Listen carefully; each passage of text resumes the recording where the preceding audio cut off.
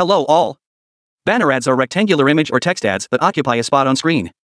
They stay on screen while users are interacting with the app and can refresh automatically after a certain period of time. This tutorial shows you how to integrate banner ads from Admob into a Unity app. Before starting, there are a few initial steps required towards displaying Admob ads and earning revenue. These steps are common to implementing any ad format. I have made a separate tutorial on that as part of this series to implement Admob ads. You might want to check that out. The link to the tutorial is provided in the description.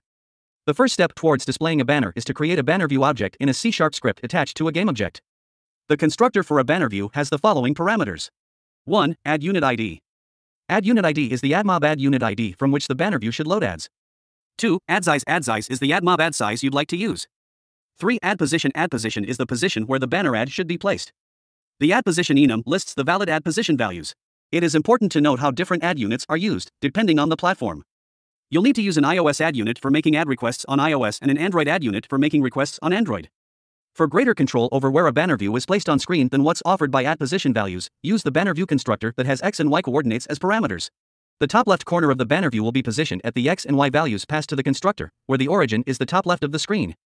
In addition to using an ad size constant, you can also specify a custom size for your ad. The sample code above contains an ad unit ID and you're free to request ads with it. It's been specially configured to return test ads rather than production ads for every request, which makes it safe to use. However, once you register an app in the Admob UI and create your own ad unit IDs for use in your app, you'll need to explicitly configure your device as a test device when you're developing. This is extremely important. Testing with real ads, even if you never tap on them, is against Admob policy and can cause your account to be suspended. Once the banner view is instantiated, the next step is to load an ad. That's done with the loadAd method in the banner view class.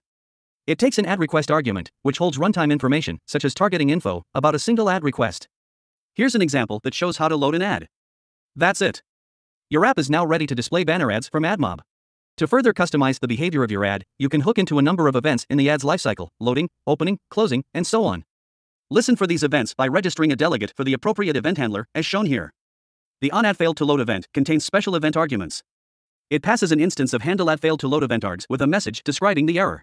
The onAdLoaded event is executed when an ad has finished loading.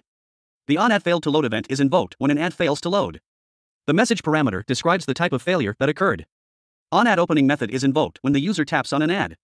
If you're using an analytics package to track click-throughs, this is a good place to record one. OnAdClosed method is invoked when a user returns to the app after viewing an ad's destination URL.